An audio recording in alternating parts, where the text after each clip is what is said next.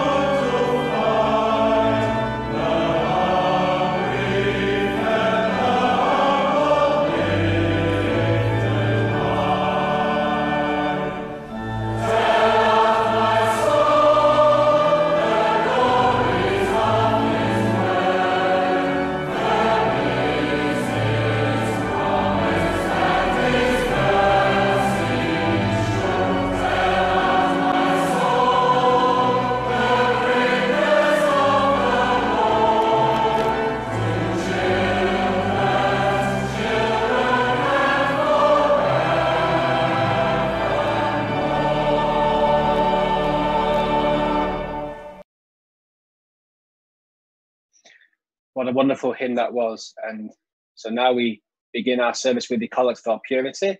If you have the Book of Common Prayer in front of you, we are on page 237. Alternatively, you can follow on the screen and respond to the words in yellow. We say together, Almighty God, unto whom all hearts be open, all desires known, and from whom no secrets are hid, cleanse the thoughts of our hearts by the inspiration of thy Holy Spirit, that we may perfectly love thee and worthily magnify thy holy name. Through Christ our Lord. Amen. God spake these words and said, I am the Lord thy God. Thou shalt have none other gods but me. Thou shalt not make to thyself any graven image. Thou shalt not take the name of the Lord thy God in vain. Remember that thou keep holy the Sabbath day. Honor thy father and thy mother. Thou shalt do no murder. Thou shalt not commit adultery. Thou shalt not steal. Thou shalt not bear false witness against thy neighbor. Thou shalt not covet. Lord, have mercy upon us, and write all these thy laws in our hearts, we beseech thee. Let us pray. Almighty God, whose kingdom is everlasting and power infinite, have mercy upon the whole church, and so rule the heart of thy chosen servant Elizabeth, our Queen and Governor, that she, knowing whose minister she is, may above all things seek thy honour and glory, and that we and all her subjects, duly considering whose authority she hath, may faithfully serve, honour, and humbly obey her, in thee and for thee, according to thy blessed word and ordinance, through Jesus Christ our Lord, who with thee and the Holy Ghost liveth and reigneth ever one God, world without end. Amen. And the collect for the first Sunday after Trinity. O God, the strength of all them that put their trust in thee, mercifully accept our prayers, and because through the weakness of our mortal nature we can do no good thing without thee, grant us the help of thy grace, that in keeping of thy holy commandments we may please thee both in will and deed. Through Jesus Christ our Lord. Amen. Our reading this evening is from Luke chapter 15, verses 11 to 32. The parable of the lost son. Jesus continued, there was a man who had 2 sons. The younger one said to his father, Father, give me my share of the estate. So he divided his property between them. Not long after that, the younger son got together all he had, set off for a distant country, and there squandered his wealth in wild living. After he had spent everything, there was a severe famine in that whole country, and he began to be in need. So he went and hired himself out to a citizen of that country, who sent him to his field to feed pigs. He longed to fill his stomach with the pods that the pigs were eating, but no one gave him anything. When he came to his senses, he said, How many of my father's hired servants have food to spare, and here I am starving to death? I will set out and go back to my father and say to him, Father, I have sinned against heaven and against you. I am no longer worthy to be called your son. Make me like one of your hired servants. So he got up and went to his father. But while he was still a long way off, his father saw him and was filled with compassion for him. He ran to his son, threw his arms around him, and kissed him. The son said to him, Father, I have sinned against heaven and against you. I am no longer worthy to be called your son. But the father said to his servants, Quick, bring the best robe and put it on him. Put a ring on his finger and sandals on his feet. Bring the fattened calf and kill it. Let's have a feast and celebrate. For this son of mine was dead and is alive again. He was lost and is found. So they began to celebrate. Meanwhile, the older son was in the field. When he came near the house, he heard music and dancing. So he called one of the servants and asked him what was going on. Your brother has come, he replied, and your father has killed the fattened calf because he has him back safe and sound. The older brother became angry and refused to go in. So his father went out and pleaded with him. But he answered his father, Look, all these years I have been slaving for you and never disobeyed your orders. Yet you never gave me even a young goat so I could celebrate with my friends. But when this son of yours, who has squandered your property with prostitutes, comes home, you kill the fattened calf for him? My son, the father said, you are always with me, and everything I have is yours. But we had to celebrate and be glad, because this brother of yours was dead and is alive again. He was lost and is found. And this is the word of the Lord. Thanks be to God. I wanted to speak on this passage this evening because I felt it was important to remind ourselves of just how much God loves us. I know that many in our congregation are going through difficult times at the moment, whether through loneliness or illness, and I pray that this will be a comfort. A man has an older and a younger son. The older son works diligently all his life for his father. He never puts a foot wrong. The younger son goes to his father and asks for his inheritance, which, if you think about it, is a way of saying, Dad, I wish you were dead. You don't matter to me anymore. And that would have been especially shameful in a society where your elders are honoured and you're meant to look after them in their old age.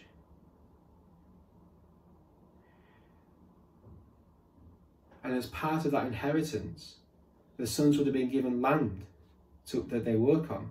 So it's quite possible that the son actually sold the land that his father gave him in order to fund his lifestyle. So he takes his share of the inheritance and goes off to a distant land, and as the passage says, spends it on wild living. And I think we can imagine what that is. And but then a severe famine takes hold,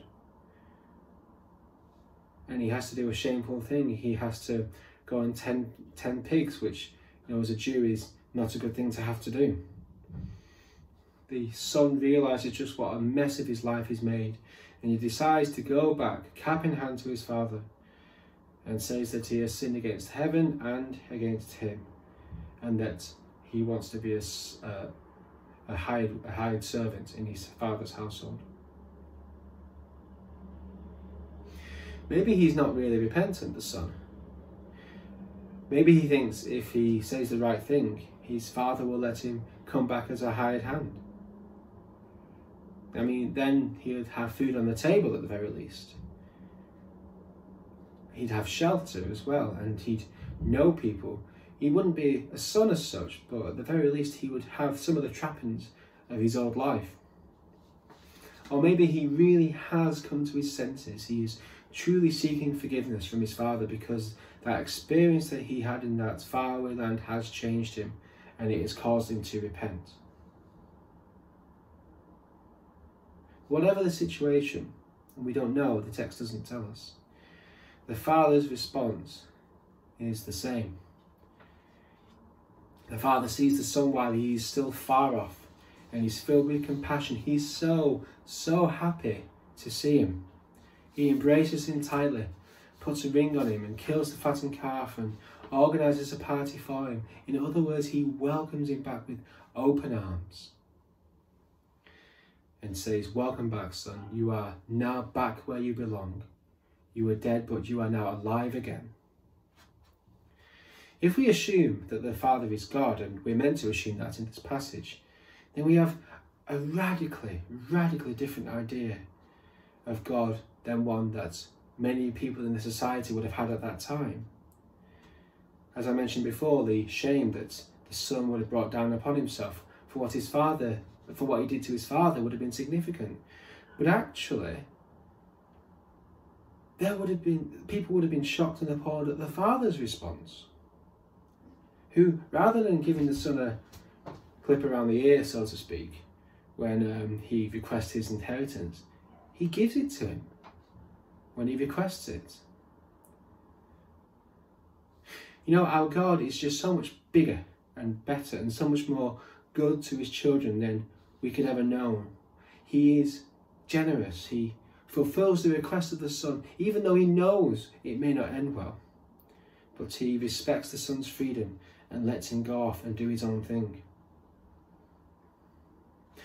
But the part of this story I love so much, and the part that shows what God is really like, is when the son is on his way home and the father sees him while he's still far off, and he stops what he is doing, runs towards him, puts his arms around him in a hug and kisses him. That is the kind of God that we have, one that is loving and passionate and caring, and he sees his son and he loves him with an uncompromising love.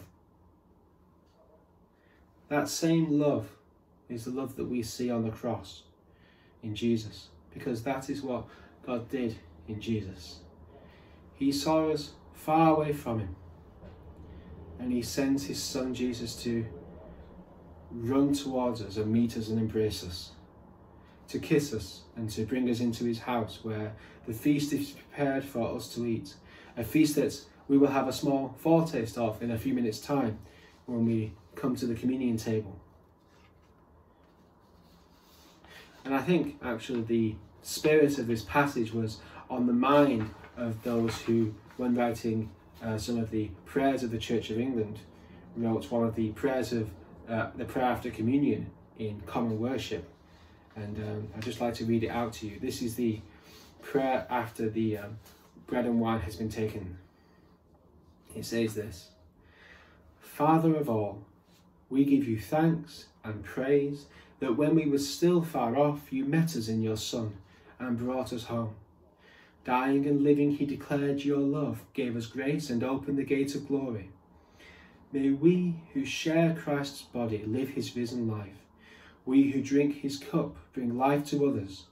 We whom the Spirit lights give light to the world. Keep us firm in the hope you have set before us, so that we and all your children shall be free, and the whole earth live to praise your name, through Christ our Lord. Amen. Isn't that a wonderful prayer? What a wonderful Heavenly Father we have. A Father that comes to us and embraces us no matter what our circumstances are. And so, no matter what circumstance you're in this evening, in these uncertain and difficult times, I want you to know that your Heavenly Father is running to you with open arms, waiting to embrace you. Whatever you're going through, know that he is with you, that he is compassionate, and that he loves you. He's not waiting with a stick. He's waiting with open arms to come and love you with his whole being. He will love you forever, and he will not abandon you. So I'd just like to pray for a moment that we will all know that in our hearts this evening. Father, thank you for this passage, this story of the prodigal son. And I pray that just like that son, we will know your love, your deep care for us. That no matter what we're going through, whatever difficulties we're facing at this time, that we will have a real sense of your presence, your arms around us, holding us and taking care of us in these times. And I ask this in your holy name, Lord Jesus. Amen. Amen. Thank you, Adam, for bringing God's word to us. So we now continue with the words of the Creed.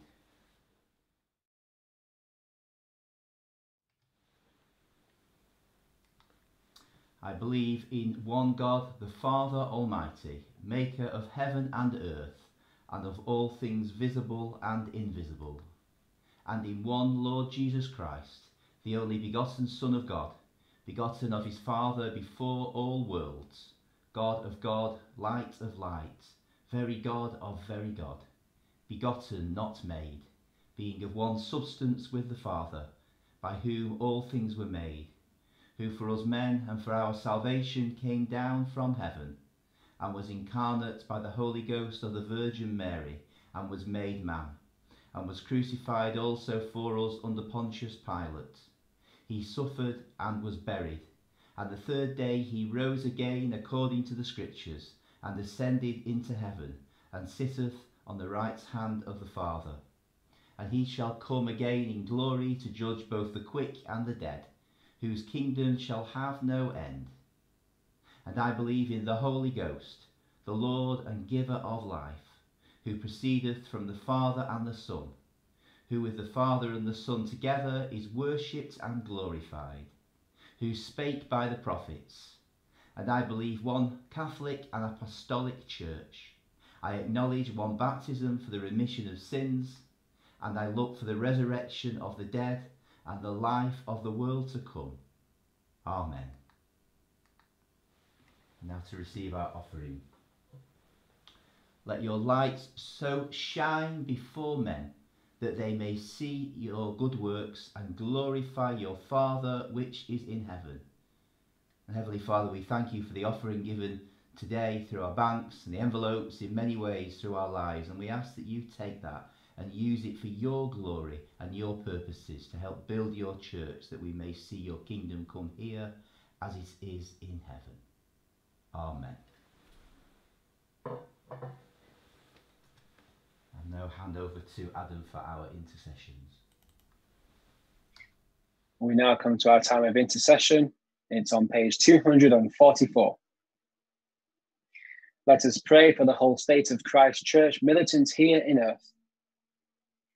Almighty and ever-living God, who by thy holy apostle hast taught us to make prayers and supplications, and to give thanks for all men, we humbly beseech thee most mercifully to accept our alms and oblations, and to receive these our prayers, which we offer unto thy divine majesty, beseeching thee to inspire continually the universal church with the spirit of truth, unity, and concord, and grant that all they that do confess thy holy name may agree in the truth of thy holy word, and live in unity and godly love.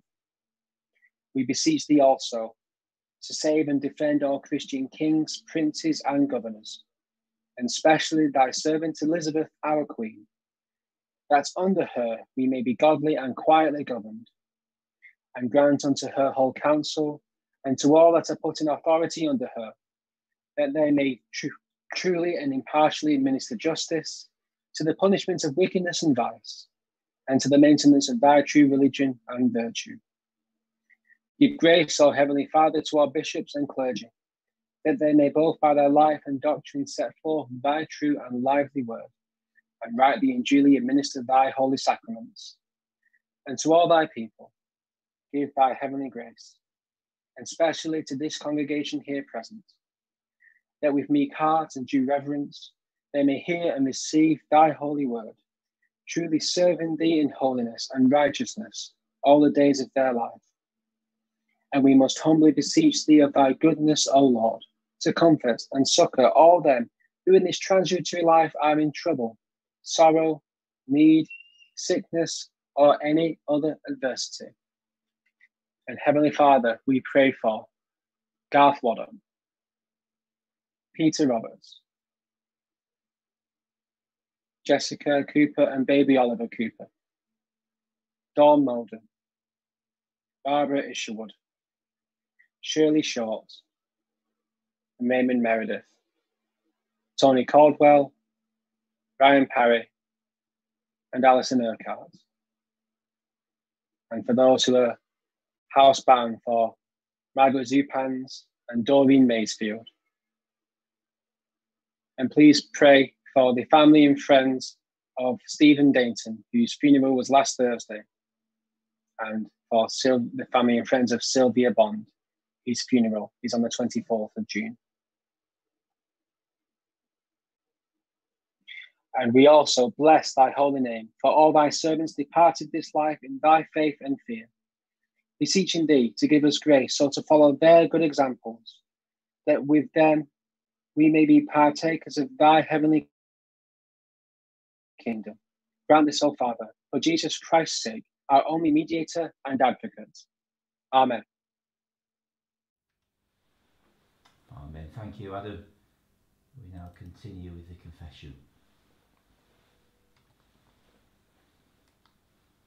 Ye that do truly and earnestly repent you of your sins, and are in love and charity with your neighbours, and intend to lead a new life, following the commandments of God, and walking from henceforth in his holy ways, draw near with faith, and take this holy sacrament to your comfort, and make your humble confession to Almighty God. We say together, Almighty God, Father of our Lord Jesus Christ, Maker of all things, Judge of all men, we acknowledge and bewail our manifold sins and wickedness, which we from time to time most grievously have committed, by thought, word, and deed, against thy divine majesty, provoking most justly thy wrath and indignation against us. We do earnestly repent and are heartily sorry for these our misdoings. The remembrance of them is grievous unto us. The burden of them is intolerable. Have mercy upon us. Have mercy upon us. Have mercy upon us, most merciful Father, for thy Son, our Lord Jesus Christ's sake. Forgive us all that is past, and grant that we may ever hereafter serve and please thee in newness of life, to the honour and glory of your name, through Jesus Christ our Lord. Amen. Almighty God, our heavenly Father, who of his great mercy hath promised forgiveness of sins to all them that with hearty repentance and true faith turn unto him, have mercy upon you, pardon and deliver you from all your sins, confirm and strengthen you in all goodness, and bring you to everlasting life, through Christ, Jesus Christ our Lord. Amen. Hear what comfortable words our Saviour Christ saith unto all that truly turn to him. Come unto me, all that travail and are heavy laden, and I will refresh you. So God loved the world, that he gave his only begotten Son, to the end that all that believe in him should not perish, but have everlasting life. Hear also what St. Paul saith. This is a true saying, and worthy of all men to be received, that Jesus Christ came into the world to save sinners. Hear also what St. John saith. If any man sin, we have an advocate with the Father, Jesus Christ the righteous, and he is the propitiation for our sins. Lift up your hearts. We lift them up unto the Lord. Let us give thanks unto our Lord God. It is meet and right so to do. It is very meet, right, and our bounden duty, that we should at all times and in all places give thanks unto thee, O Lord, Holy Father, Almighty, everlasting God.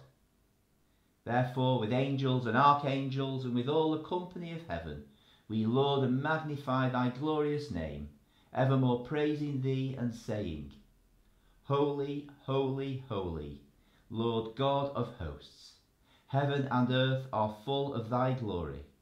Glory be to thee, O Lord Most High. Amen. We do not presume to come to this thy table, O merciful Lord, trusting in our own righteousness, but in thy manifold and great mercies. We are not worthy so much as to gather up the crumbs under thy table, but thou art the same Lord, whose property is always to have mercy.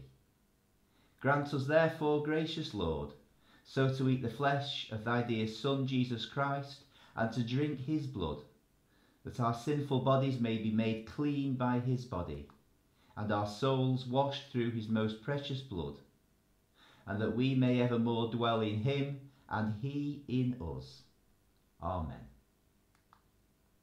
Almighty God, our heavenly Father, who of thy tender mercy didst give thine only Son, Jesus Christ, to suffer death upon the cross for our redemption, who made there by his one oblation of himself once offered, a full, perfect, and sufficient sacrifice, oblation, and satisfaction for the sins of the whole world, and did institute, and in his holy gospel command us to continue a perpetual memory of that his precious death until his coming again.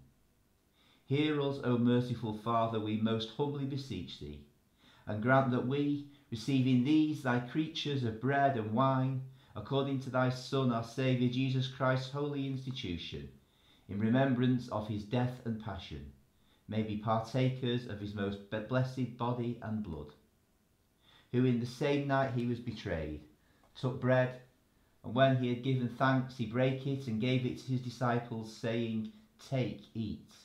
This is my body which is given for you. Do this in remembrance of me. Likewise, after supper, he took the cup, and when he had given thanks, he gave it to them, saying, Drink ye all of this, for this is my blood of the New Testament, which is shed for you and for many for the remission of sins. Do this as oft as ye shall drink it in remembrance of me. Amen. I invite you, if you wish, to join us in receiving the bread and wine.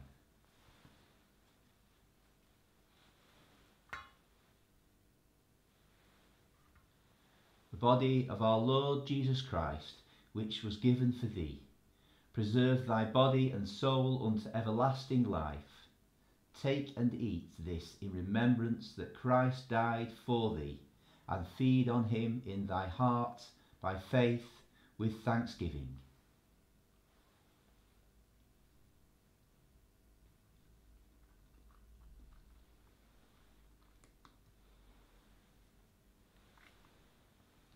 The blood of our Lord Jesus Christ, which was shed for thee, preserve thy body and soul unto everlasting life. Drink this in remembrance that Christ's blood was shed for thee, and be thankful.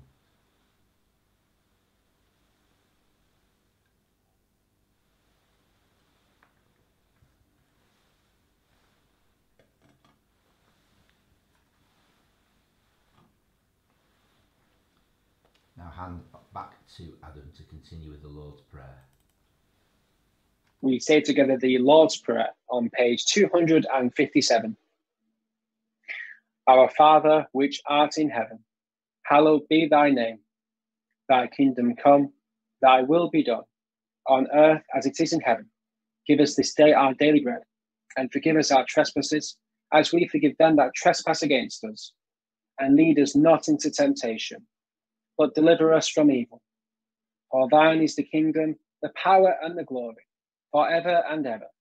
Amen. O Lord and Heavenly Father, we thy humble servants entirely desire thy fatherly goodness, mercifully to accept this our sacrifice of praise and thanksgiving, most humbly beseeching thee to grant that by the merits and death of thy Son Jesus Christ, and through faith in his blood, we and all thy whole church may obtain remission of our sins, and all of the benefits of his passion. And here we offer and present unto thee, O Lord, ourselves, our souls and bodies, to be a reasonable, holy, and lively sacrifice unto thee, humbly beseeching thee that all we who are partakers of this Holy Communion may be fulfilled with thy grace and heavenly benediction. And although we be unworthy through our manifold sins to offer unto thee any sacrifice, yet we beseech thee to accept this our bounden duty and service, not weighing our merits, but pardoning our offences. Through Jesus Christ our Lord, by whom and with whom, in the unity of the Holy Ghost, all honour and glory be unto thee, O Father Almighty, world without end. Amen. Amen, thank you. And to introduce our final song, which is going to be Guide Thee, O Thy Great Jehovah, which was sung this morning at our 10:30 service. And it's a genuine Christ Church collaborative effort. The organ played by Mark Brown was recorded in the week, and then people recorded each of the parts right through soprano, alto, tenor and bass in their own homes, mainly on mobile phones, and we've mixed it all together to form an amazing choral rendition of this fantastic hymn. So please do join and enjoy the sound of our church organ and choir members singing and playing together.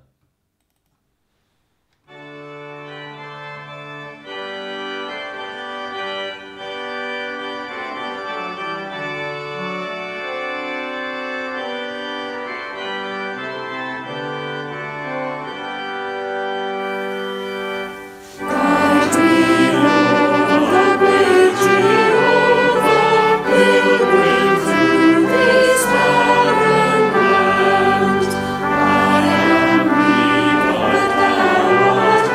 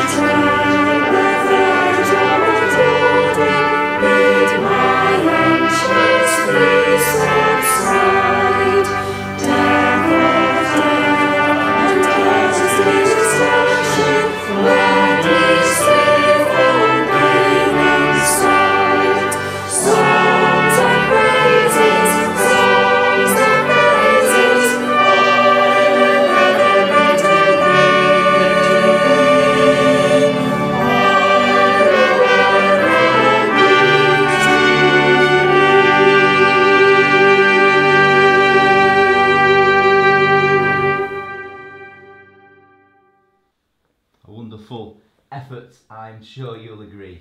Well done. Thank you so much to everyone involved in that production. The peace of God, which passeth all understanding, keep your hearts and minds in the knowledge and love of God and of his Son Jesus Christ our Lord.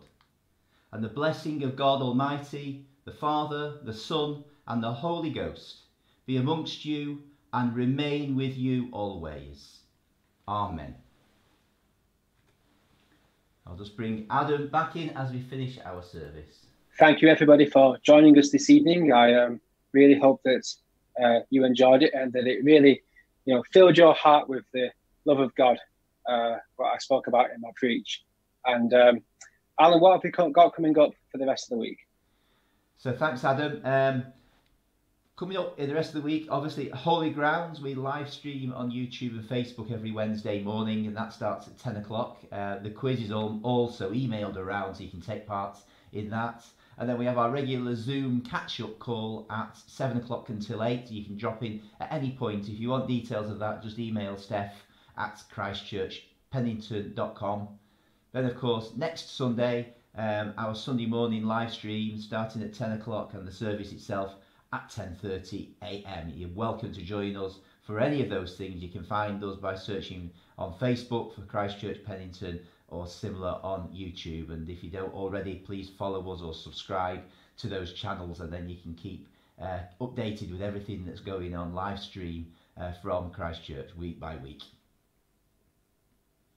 Thanks, everybody. All right. Thank you, Alan. And all right, thanks so much, everybody. Adam. It's been wonderful sharing the service with you this evening, and thanks to everyone joining us. Do stay well and take every bit of care and enjoy lockdown as much as you possibly can. Bye for now. Bye-bye.